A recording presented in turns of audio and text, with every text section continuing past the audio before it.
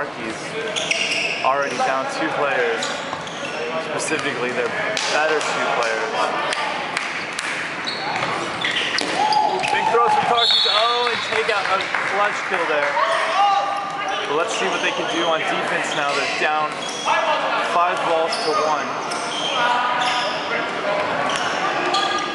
Need some great dodging here. Oh!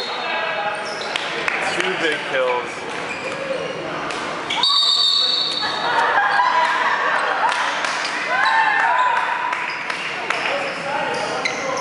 What was that? He just ran over, thinking he's a girl.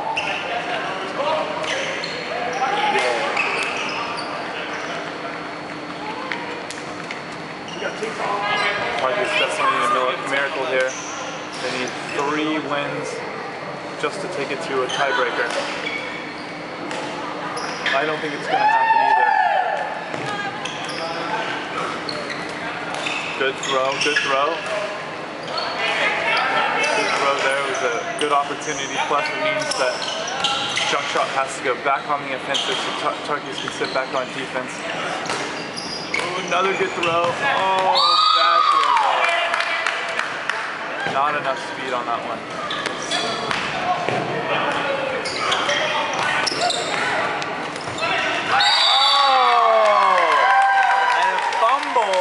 Leads to the Tarkies going down 8-4. Brutal.